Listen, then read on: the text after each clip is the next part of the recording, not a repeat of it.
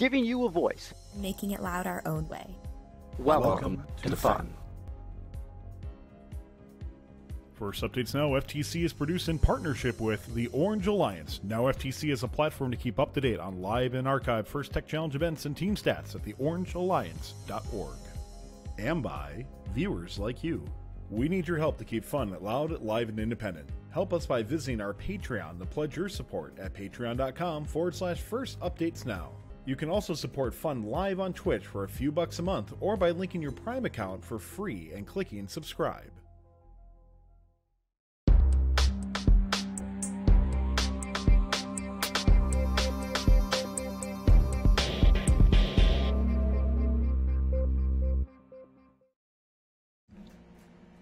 Hello and welcome to FTC Live. Tonight we have an awesome interview lined up with Matthew and Raymond from Team 4546 Viperbots SnakeByte, including questions about the Viperbots program of 8 FTC teams and 1 FRC team, in addition to a look at what goes into being on SnakeByte, and of course some questions from you guys in the chat.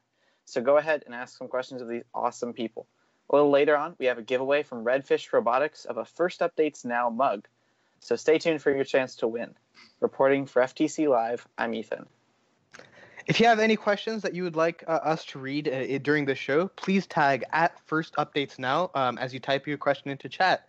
I'm Shashir, and Matthew and Raymond, would you like to introduce yourselves a bit and give us an idea of what you do on your teams?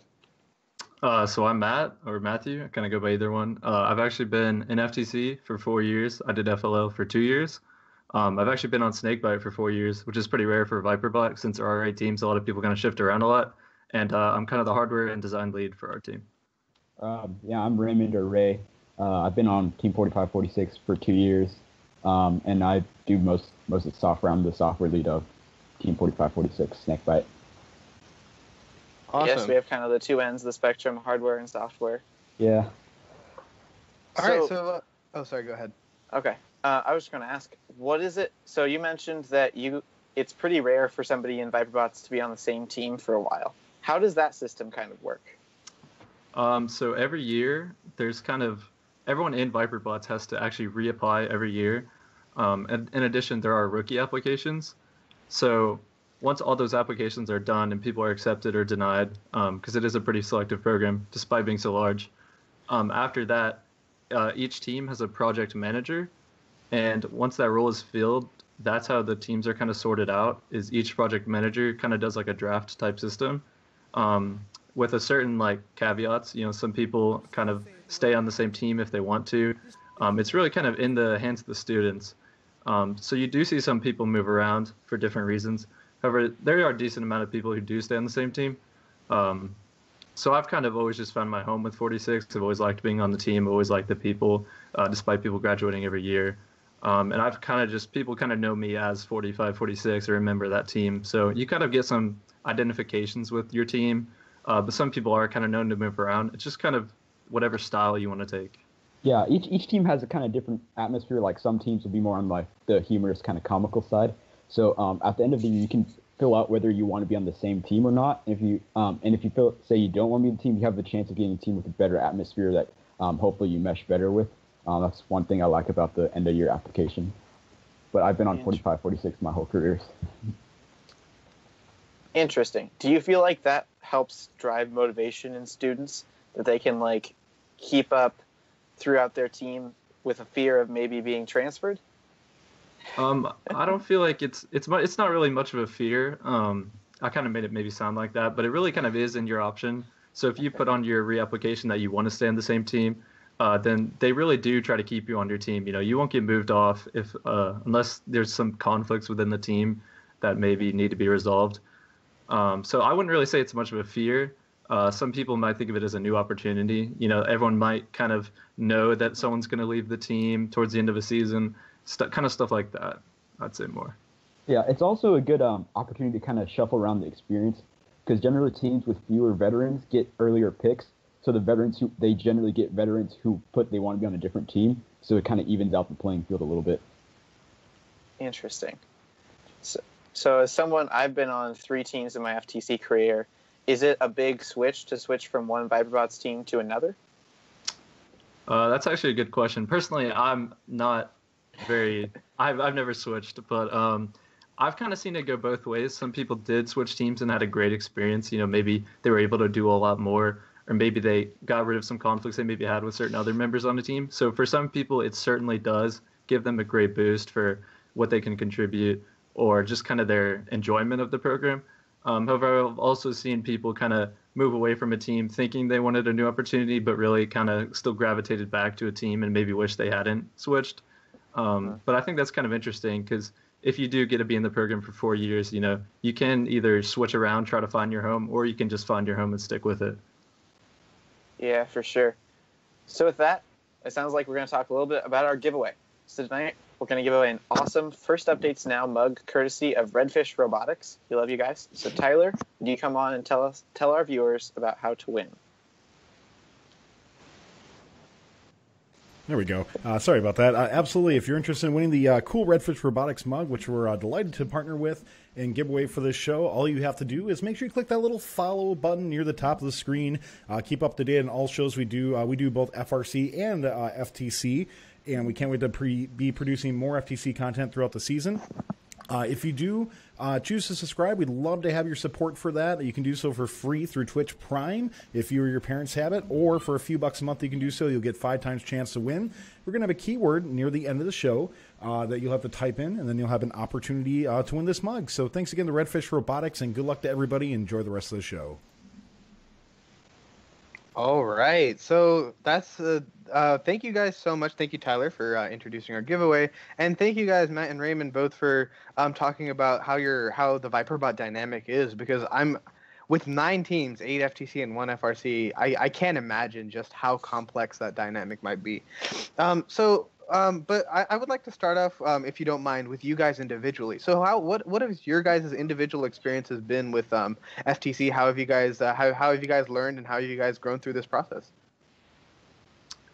So I guess I'll go ahead and start. So my freshman year, I came in as a rookie, kind of wanting to do software, actually, and kind of just being on the team.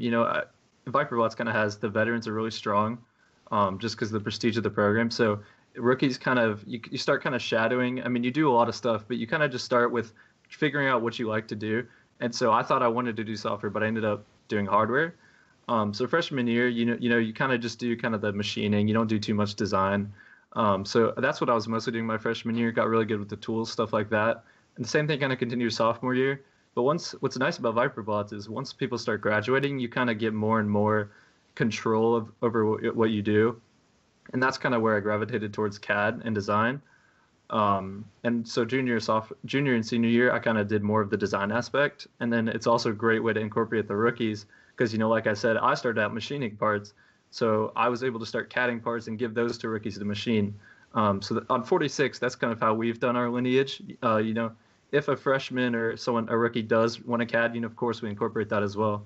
But personally, that's kind of how my 4 years kind of developed. Yeah, my situation was a little bit different. When I joined, our software team was completely rookies. There's no veterans on there. But the good thing about the Viperbots org is that in our robot room, the tables are only like a few feet away from each other. So if you have a quick question, you can ask someone on a different team to get their expertise. So even though our team was completely rookie, I had some help from people on other teams, and I was able to catch up to speed in a few months to do more complex software things later in the season. And unlike Matt, I started as software, stayed as software. So that's nice. That's really interesting. Like, how big is a room to fit 9 teams?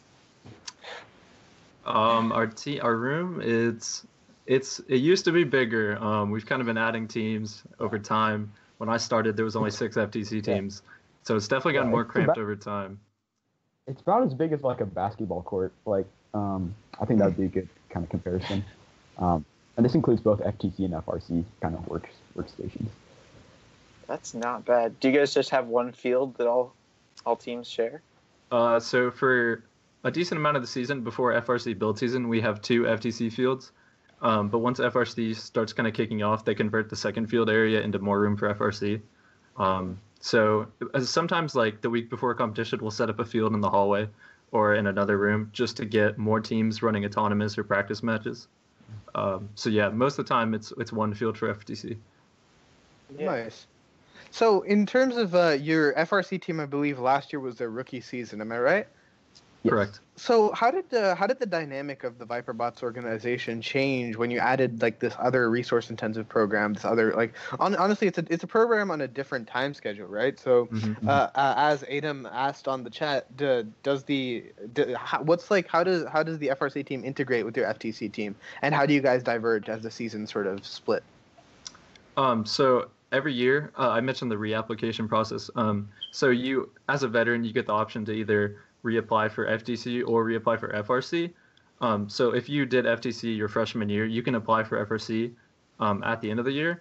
And if you get accepted, you're now a part of the FRC team. Yeah. And yeah, it's a little bit different. You can apply for FRC now as without any FTC Right. experience, I guess. But yeah, and in terms of how we work together, it's pretty separate. It's a little interesting now because the FRC team is so young. So almost everyone on the FRC team started out in FTC. Like last year, I knew all of them. So, we're still kind of friends, and it's not completely separate. We still talk. Obviously, we're in the same room.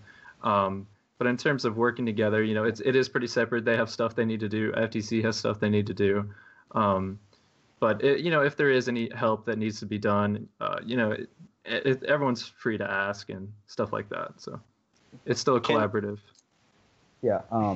During the early part of the season, like before FRC starts, they're not really, they have off-season stuff, but they're not completely busy. So it's a good idea for FTC team members to sort of bounce design ideas and stuff and ask for advice from them. And it's pretty collaborative between the FTC and FRC kind of environment. Interesting. I know there are a lot of people who do both FTC and FRC. Can you, as a student, have an option to do both? No, not really. You don't have the option. Yeah. They're kind of limited. I mean, you can be heavily involved in FTC. You just won't be an official member. You can like help one particular team out a lot. But actually, this year they group it so you have to help 3-ish teams out. Yeah. And while that is a dynamic that happens, it's still up to the students. So like I know for us 4546, we don't really want much FRC involvement. We have a few people that are assigned to help us, but like we just kind of talk with them and they kind of understand that like we don't really want their help. Kind of it's different for other teams. Some teams like the more involvement, other teams don't like us. You just kind of play it by ear, and you talk to the people. They're your friends. It's not a big deal with that kind of stuff. Yeah, so kind of leading off of that, back when Viperbots started, what led you guys to choose FTC over FRC? So I was actually in the org when it was just FTC, and I remember when FRC was rolling around, it sounded really interesting to me. But like I said, my freshman and sophomore year, I didn't really get that much opportunity to do what I wanted. And I felt like by the end of my sophomore year, which is when FRC was just starting, I felt like I really understood FTC and I finally had a chance to, be good, I guess.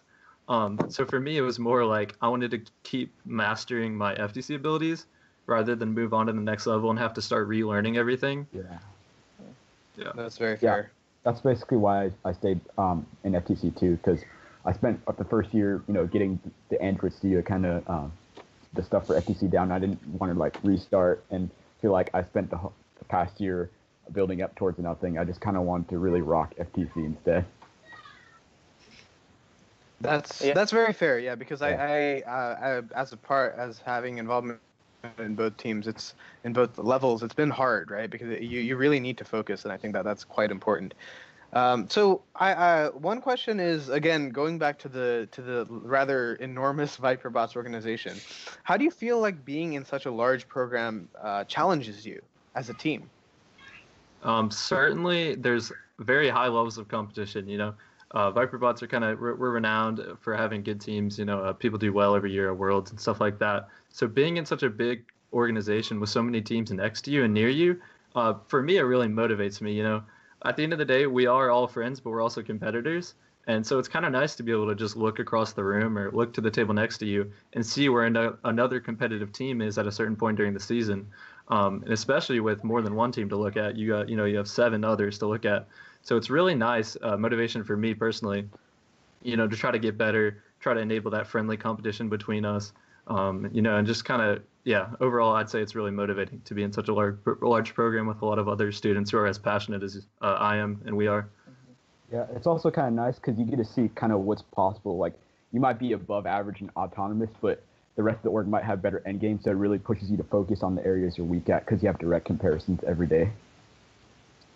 With that, do you guys feel like Viperbots teams like steal ideas from each other or things like that? I definitely say it's kind of a balance. People really, I mean, we are very competitive in reality against each other. We are all friends, we share tools and stuff, but people are pretty secretive with their designs. It's hard to be super secretive, because you do have to test on the same field as another team.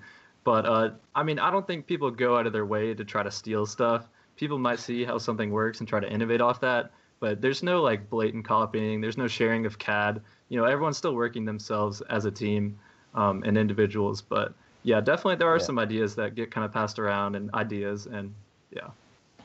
Yeah, software-wise, I don't really think there's that much copying because, to be quite frank, I don't really know anyone else's GitHub in the org. But you might see something, someone's robot do something physically with software and ask, how could you do that too? But the code would probably be different. Like, for instance, our team was the first this year to use a webcam for the sampling objective. Now there's like 5 teams with webcams in the org. Yeah. So a question from chat. Huppadoo? I don't know. However you say that. Let's see. Asks, what's the best way to get rookies involved in your teams? I guess I'll go ahead and start. From a hardware standpoint, it really depends on the rookie. I've always tried to make it a mission as kind of hardware lead and like as a veteran, as someone people look up to. I've always wanted to never limit anybody on what they wanted to do because I know as a younger student and rookie, I was kind of limited by the people above me. So I wanted to make sure that didn't happen. So I really it's all about communication. You got to ask them like, do you want to CAD? Do you want to build stuff? Do you want to like machine? And fortunately, this year, most of my rookies were really interested in kind of machining and the actual physical building process of screwing stuff in. And that worked really well for me because I'm more of the design side in CAD. So I was able to just kind of CAD a design and then show them the CAD and they would kind of pick up how to build it. And they're very good now. Like I'd even say some of them are better than me at physically putting stuff together. So that's kind of how our team dynamic works. It's just like I said, it kind of depends on what they want to do. Some of them do want to CAD, and I help them. I teach them CAD, have them make certain parts and stuff like that. It's a pretty collaborative process between the veterans and rookies. Software-wise, I just have like a pretty simple policy of like never reusing code, even if it's like reusing code from previous years. Even if it's the most simple thing, like turning on a motor, I'll have a rookie do it just so they can get the time experience behind it. Using this. But I'm not going to give them. I still give them like hints and stuff like that, so they'll get up to speed faster and be able to break more ground with their more knowledge from experience. So Odrith asks from the chat, how often do your teams meet per week? Because how often do you get your space, and how often are you able to do things? So our school, our mentor actually, we go under the UIL, which is kind of the Texas Scholastic League guidelines, which limits us to 8 hours a week. However, the room is open more than that. So the room is open on our school. It's out around 4 o'clock, and on Mondays it goes till 7:30, and then every other day of the week is 5:30. And so the way that process kind of works is every member signs in, and then that tracks your hours. You sign in and out every day. And then that's how you make sure you stay within the 8 hour amount of time. If you go in more than 8 hours, you actually get kicked out by the mentor because he wants us to stay within the rules to make it fair because we do compete at the end of the year in the UIL event. But in terms of how often the room is open, it's, like I said, 5:30 every day except for Mondays is 7:30 and it starts at 4. Yeah, you're supposed you're supposed to spend a minimum of 3 hours, but I'd say the average over everyone is probably like 5 hours per week. Yeah. Nice. Wow. That's pretty impressive. I like how you guys have a really sustained amount of dedication to your teams because, especially with that many members actually, let me back that up. How many members does your team have, and how many members did the whole Viperbots FTC organization have? So our team has 9 members. We actually have the smallest team as far as FTC. Other teams have anywhere from 10 to 12, I believe. And then I think the total number in Viperbots... 80? It's about 80. Like, is it 80? It's like 80, 81-ish, yeah. Okay. And then FRC is like another 18 or something people, so I'd say there's about 100 kids total in the org. Wow, that's super impressive. And yeah, that brings me back to my point, because like getting that many people to have such a sustained amount of dedication, it's very, very impressive. So, Tyler, actually, could you please open up that document with SnakeByte's robot? So, could you tell us a bit about your robot this year? It looks really good. Thank you. Yeah, so the main thing that it's kind of first right in front of you is the aluminum that we use. So we actually got the aluminum water jetted, and then we got it powder coated white. Gives it that nice clean look. That kind of comes out. We are also almost entirely custom. We use a few rev extrusions as just support running across the robot, but most of it is, like I said, water jetted or CNC'd polycarbonate, 3D printed parts. Yeah, almost all of it is custom. So what does your robot do this season? So it's kind of tucked in right now, but we have an intake that kind of folds out, and unlike many other intakes, it doesn't extend very far. It actually just extends just enough so that we can flick minerals on the outer edge of the crater over the crater wall and then up through the inner intake into a basket that kind of raises vertically and scores. So it's not the most common design. However, we've had pretty good success with it so far. Yeah. Cool. How have you guys been doing both in your competitions and in relation to other Viperbots teams? So after the last competition, which was the third league meet, we actually had the highest OPR in Viperbots with 160. Yeah, second highest in Austin. Yeah. So we think we're pretty happy with where we are right now. We'd like to, of course, get better. We're making small fixes to do that. Our auto is pretty good. It's Raymond can talk more about it. It does all the basic tasks. It delatches, hits the right sample, goes into the crater, and then also places a team marker. It's pretty consistent. Like our auto OPR for the last league meet was 71 out of a max 80. Although there's a little bit of wiggle room with the OPR calculation. I think we only missed one part, so it should be a little bit higher. But can you do? And then in terms of teleop, we do right now we're doing about 10 to 12 minerals, which is not that high, but it is important to note that we only do the depot side. This was kind of a competitive advantage we decided on. If you also notice, our robot is pretty short. It's actually 12 inches tall, so we are able to drive under the lander, which we think will come in important pretty late in the season. We'd like to get our cycles higher, but it's much harder to score on the depot side.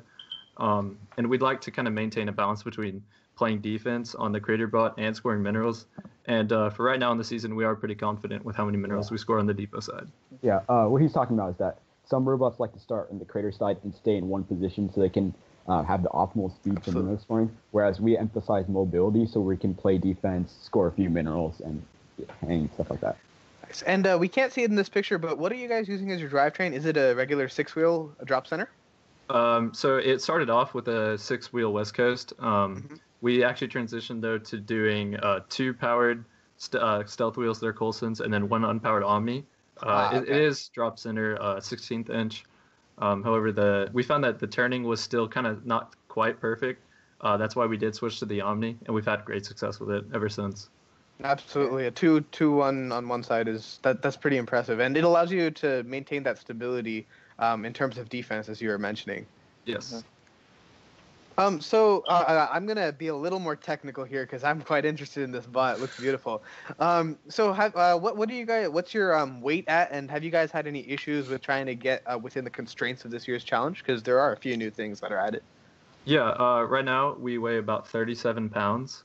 So we're getting close, but I think we're pretty happy with where we are. I don't think we're gonna make too many big, heavy additions. So I think we'll be good with the weight constraints. And in terms of other sizing constraints, the 12 inches has been a little bit of a challenge, but it hasn't been too bad. It basically just meant adding another stage to our lift to get the extra height that we need. And yeah, the 18 inches has been fine. As always, CAD everything before you build, and you'll be good. Absolutely. I know my team, we were always at like 17.99 inches, and they CAD'd this year and are like an inch under in every direction. It's great. Yeah, that's pretty great. So for you guys, like in terms of the Viperbots, like the design strategy at the beginning of the season, like right after kickoff happens, how do you guys do your design? Is it a collaborative environment where you guys all sit down, bounce ideas off of each other, and then split up, or are you guys all immediately sort of divergent so that you can have your own designs and you can all be very unique? Raymond, do you want to take it? I can.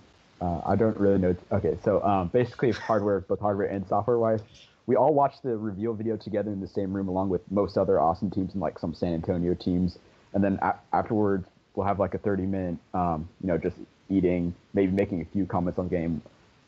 Oh, this Mechanum drivetrain is going to be good. Stuff like basic stuff like that. And then we'll go in the afternoon. Each team will go to some location. For instance, for 46 is my house, and then they'll have their individual design meeting. And it'll just be people on their team commenting on what they think they should do. Yeah, and it's a good since everyone's there, it's a good opportunity to kind of synchronize software and hardware goals to design the sort of optimal robot, because you don't get that chance extremely often. But yeah.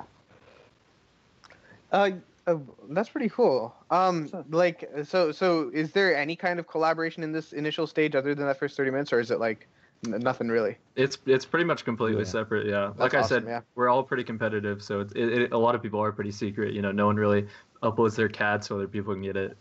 Yeah. Fair enough. That's like just opposite of everything that we've done in a JV varsity system. So it's cool to see teams with a lot of success doing individual stuff like that. Nice, yeah. And so, can you guys, a question from the chat, could you describe the funding for your guys' teams, your structure of, like, your monetary structure? Because funding so many people must be a challenge. I don't know how in-depth I can go. Absolutely. We don't want to step on your toes here. I will say, whenever you apply and you join, there is a fee that you have to pay. It is a bigger fee for FRC as well if you do get on that team. And then apart from that, people in the past and people now work very hard to secure us grants and stuff like that. So there is a lot of funding does come from the students who join the program, because it is an application. It is a prestigious selective program that you have to join. So there is a fee for that, and then there is additional grants that we get from the other places. Yeah, the district pays a lot of money for us too. We're pretty well funded by the district. Yeah, we are also a school. So. Yeah. Sweet. Yeah, and go ahead. Okay. Were you gonna ask a follow-up question? No, we're good. Okay. So Adam from 1485 asks in the chat, what are the role of your adults and mentors in such a big program? Oh, that's a great question. So that also kind of differs per team. So we have like 3 main teacher sponsors who have been with the program for multiple years. And then each team also has an additional teacher sponsor that kind of just, you use their room for meetings. We have school day time called PIT, where we kind of have a meeting every week, and you just kind of go to that teacher's room. But in terms of involvement, like I said, it kind of differs per team. I know personally with our team, there's almost no teacher involvement or mentor involvement for that matter. It's kind of all based on us, and the program does pride itself in being student run. So the mentors are just kind of there to facilitate the process, and they do a lot of behind the scenes work with like registering, funding, and stuff like that. But in terms of involvement with, hardware, software, marketing, stuff like that, it's very minimal. It's very minimal. There's also like parent mentors. Like each team can have like one parent volunteer to be a mentor. They generally have experience in like hardware, software, and marketing, and able to provide some insight on that. Like my dad's the mentor for our team, and he's an electrical engineer, and he often like says, "Oh, are you sure you can do this?" Stuff like that. Keep it real. But the ideas generally come from us and not from the mentors. Absolutely. So we have two questions that are actually quite closely related. This is about your 8-hour limit. So do you guys work outside of your room with like your CADing and like other things that you can do, like your programming and stuff that can be outside of that 8-hour limit, or is it all constrained within those 8 hours? Yeah, so I know certainly from a CAD standpoint, most of the CADing does happen outside of that 8 hours. I do it at home, and I put a lot of work in CAD-wise hours, so definitely more than 8, certainly. Mm-hmm. And compared to, sorry, I'll interrupt quick. Compared to yeah. like a lot of the workload from really competitive teams outside of that, 8 hours feels like nothing. Oh, So for that's sure. really impressive. Yeah. So, do you guys feel that those 8 hours are constricting, or do you guys sort of what are your thoughts on that limit in the state of Texas?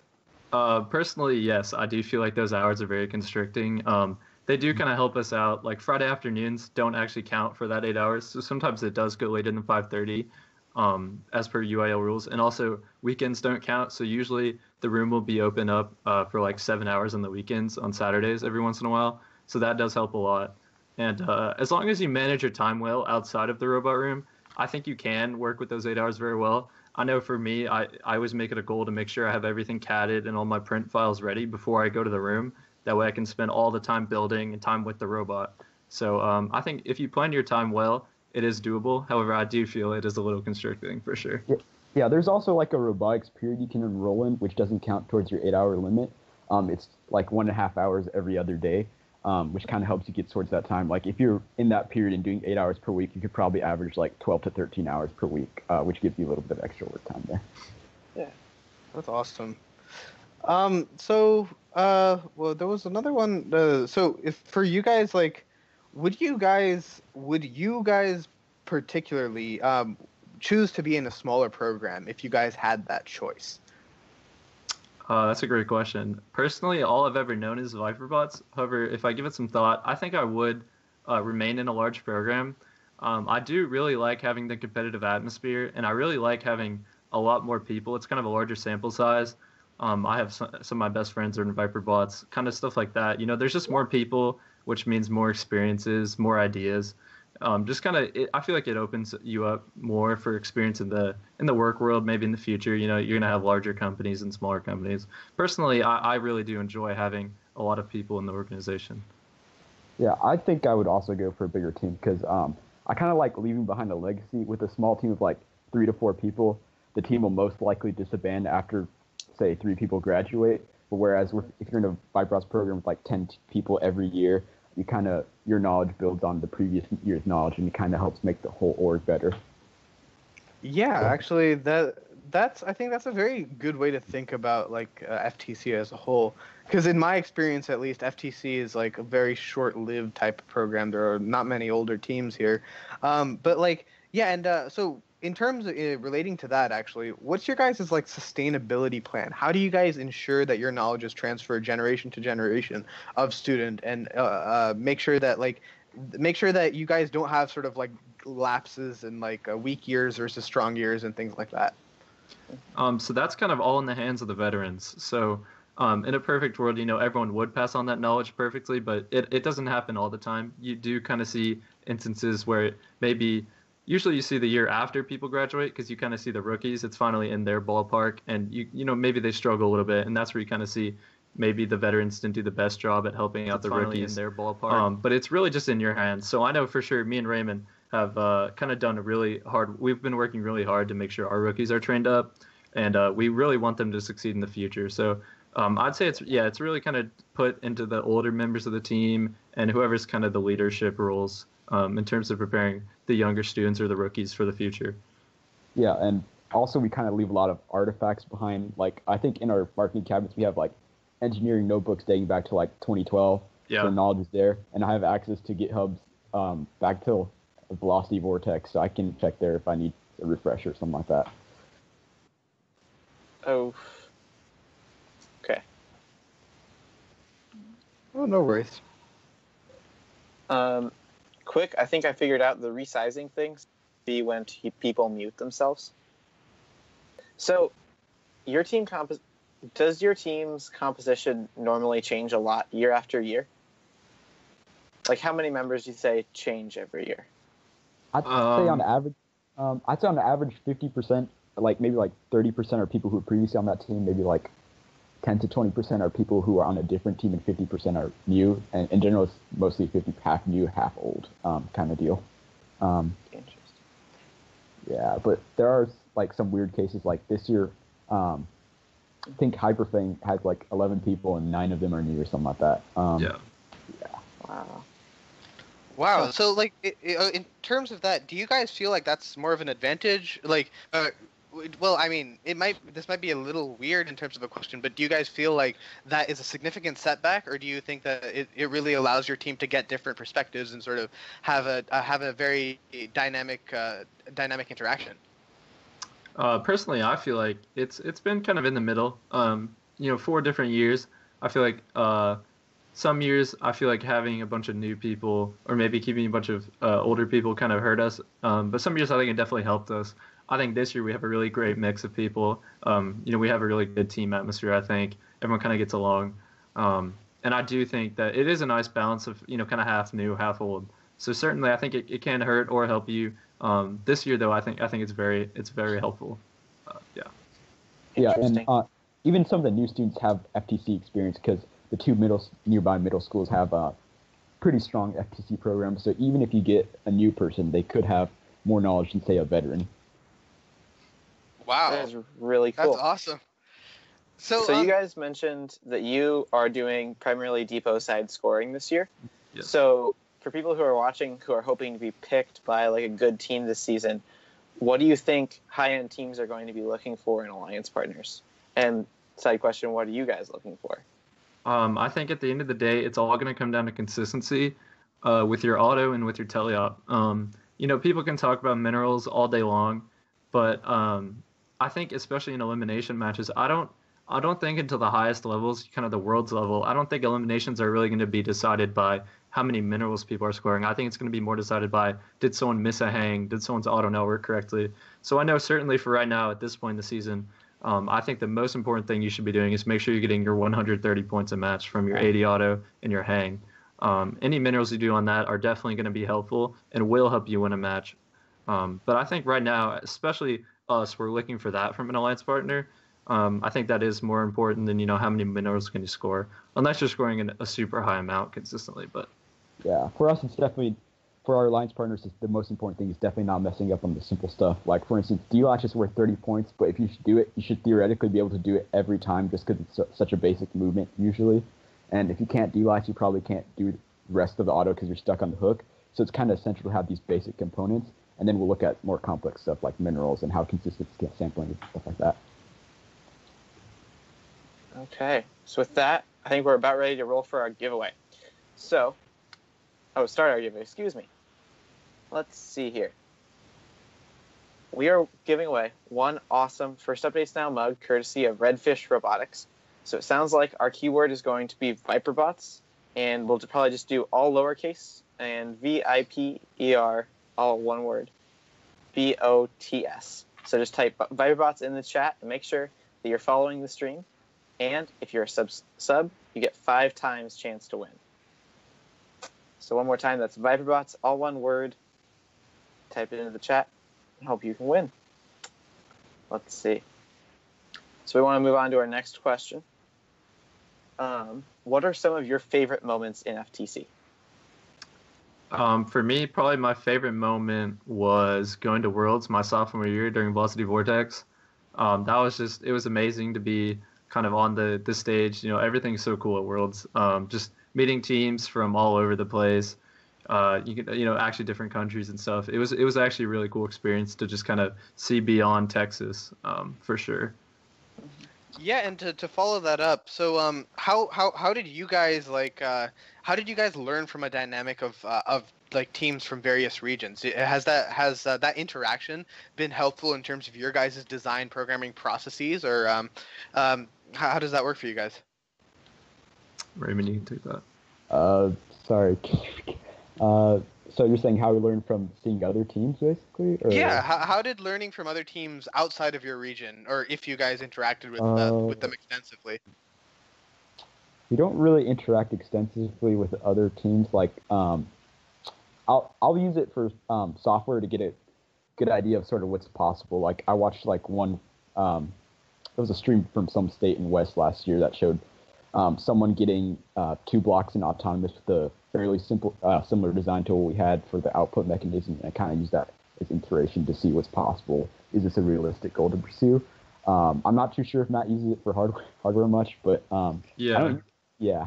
I would say definitely the most important thing is make sure that your team is compatible with any other team, right? So there are definitely some like metas that kind of develop within certain states and certain areas. So, like maybe, in our league, there's kind of certain things that you're supposed to do in terms of auto paths and stuff like that. But when you interact with teams from elsewhere, you kind of don't really know what to expect. So whether that's adding a delay to your autonomous, maybe doing an alternative path, kind of stuff like that. I think working together is really important, especially in terms of competitive levels and higher on. You want to make sure you can do as much as you can every match, and you don't want to be colliding with your alliance partner. Yeah. Interesting. So looks like we have a question from chat from Dom. I'm supposed to ask Matt if Gambino or Kendrick is better. Ooh, that's a good question. Overall, I'd probably have to say Kendrick. Seems reasonable. It's not my genre, but hey. Okay, and then Elon 9421 asks, is there ever any alliance selection drama, like between multiple Viperbots teams? I have one funny story, and then I'll kind of give you a real answer. So it was actually my freshman year during rescue. We were one of the captains, and we were trying to select team 6210, Strike, who's another Viperbots team. They were the pick for us based on our scouting. They were the definite pick. Kind of, there's not really much Viperbots preference, honestly, but they were definitely the pick. But funny enough, there's another team in Austin Metro League called their team number 6710, the Sigmas from Westlake.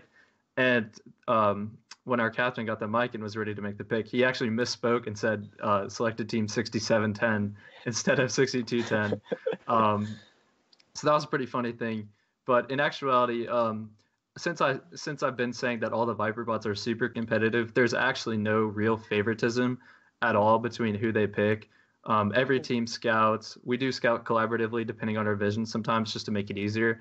But most people just go straight off the record, straight off the stats, just to try to be as competitive as possible. Because, with 8 teams, everyone's trying to advance. So, if you make a pick with a worse Viperbots team, that might hurt your chances to advance because you might be worse off in elimination. So there isn't really much preference between choosing teams. Yeah, I will say that it usually works out in favor of Viperbots. Like, if you're a Viperbot, you'll see every other Viperbot run, tens of times. Whereas at a competition, you only see them run 5 times. So if they're having, a bad day for autonomous, you could potentially get a really good second pick just because some people are going to underestimate them, but you actually know their true potential. Nice. And to actually follow up with that, what's the Viperbot scouting dynamic like? So usually teams scout individually. I know for us, we did scout with a few other teams like Hydra last year. It kind of depends on where the divisions are drawn. So I think last year it was kind of 4 teams in one division, 4 in the other. And so the way we scouted was we watched every robot every match.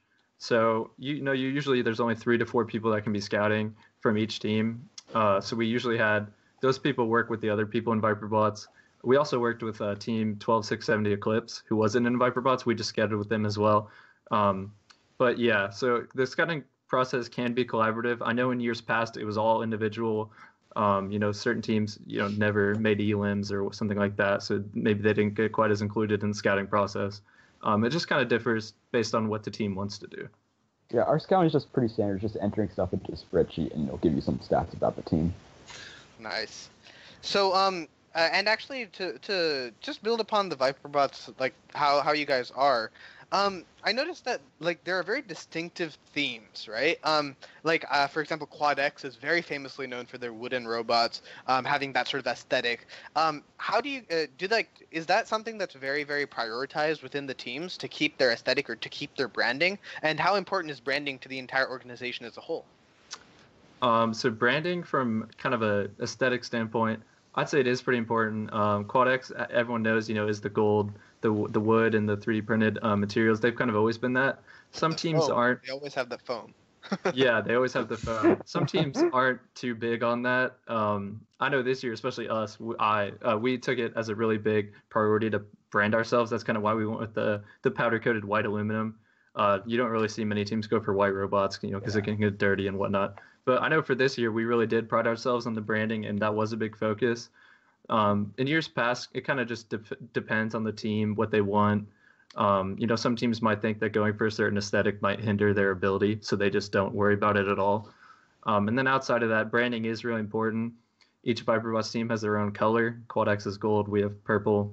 stuff like that. So, it is kind of important to make sure that everyone, stays separate. You don't want to give off that vibe that, we're just one huge team, because I know that is a problem. And then Viperbots as a brand really does pride ourselves. Every event we go to, we always make sure to, BGP. We always try to help out the event coordinators and stuff like that. We just try to give Viperbots a really good standing, and we just love helping out as much as we can. So. Absolutely. I have just one last question from my side. So, like, how, in terms of like the lessons that you guys have learned interacting with individuals, what do you think is the biggest takeaway that you guys can have, like, working with each other as like in such a large organization, that you can take past high school, past like this age level, into like the future? That's a great question. Yeah. For me, I'd probably have to say, don't be afraid to ask for help. That's definitely something I would say. As a rookie, you're a little like, it's a big room and a lot of different people and a lot of older people, and you kind of like hear about these teams, like, going in there, you're like, oh, Quadex went to Worlds last year and did really good, like, that's crazy, right? So for me, it was a big thing to be like, it's okay to go to these really good teams with these older people and ask for help. Don't be scared. Everyone's there to be your friend. Everyone wants each other to be good. So I think that is something I can take into later stages of my life with work. Don't be afraid to ask people for help. Don't be afraid to ask people with seniority or more skills than me. Just try to learn as much as possible with whatever situation you have. Yeah, I think the biggest takeaway I can take from Viperbots is that you have to get really good at planning later on in life. Like in our Viperbots program, we'll have pretty strict deadlines. Like, software needs to be done by January 17th or something like that. But you won't often have, people yelling into your ear in real life. So you need to set, and because of these deadlines, sometimes most teams aren't doing the whole robot, Friday night before the competition. They can pace themselves. You need to be able to set these goals for yourself in real life, because, our mentor won't be there always. Absolutely. So there was another question in chat.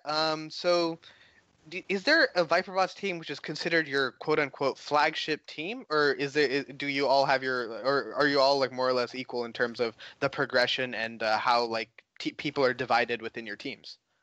So there's not really a flagship team. 4545 is the oldest team, but apart from that, every team gets added every year, and it's pretty even. Awesome. Interesting. Oh, so we have one last question in the chat. Looks like, how do you guys keep your alumni connected? Connected. If you do. Yeah. Do you guys have an alumni connection? Do you guys have a lot of involvement? And if you do, how does it work?